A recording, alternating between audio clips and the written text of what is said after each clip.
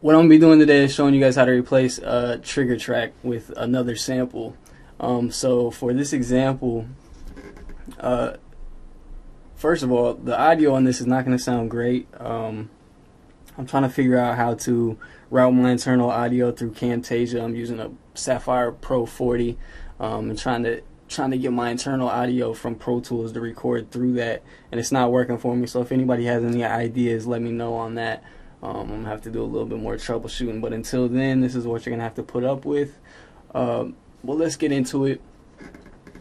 If you listen, I got this is my trigger track, and what that basically means is it's gonna be the track that I replace with another sample. And in this case, it's just like a click sound that's gonna allow Pro Tools to know where you want to replace. So I'll show you what I'm talking about in a second, but I'm just gonna play this for you so you can hear what I am talking about.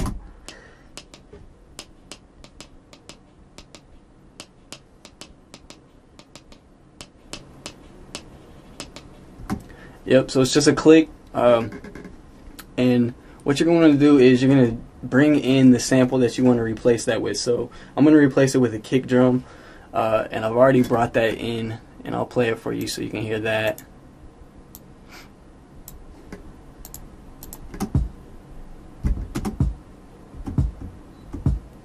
Yep, so just a standard kick drum.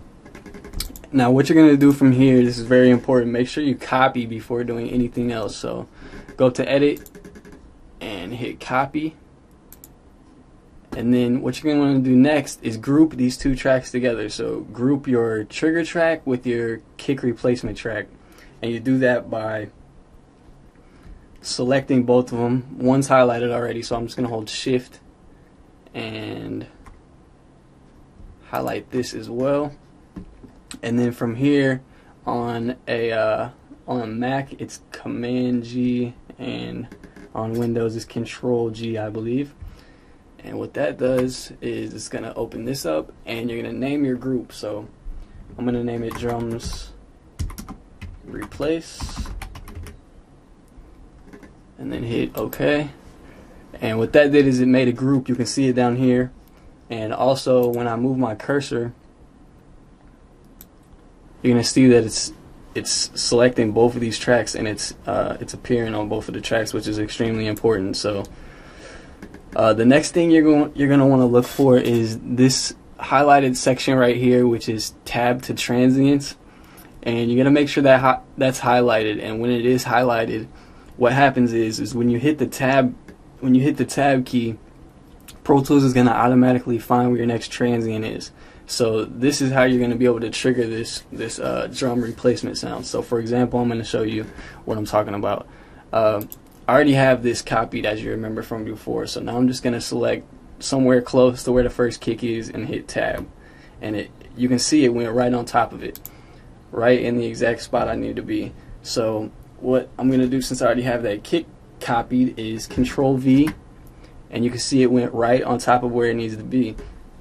Now people are probably going to look at this and think this is going to take forever if you're trying to go through a 3 to 5 minute song, and it does take a minute, but once you get fast at the key commands, it's really not that hard. So you can watch, and I'm going to hit the tab key one more time, and it's going to bring me to the next one. Control V,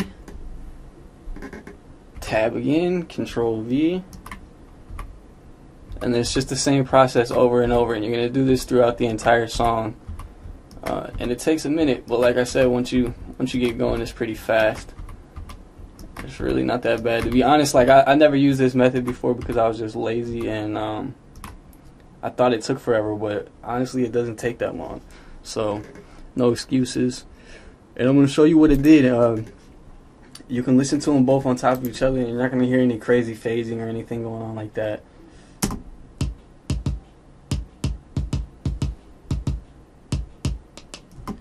Yeah, so by itself, the replaced kick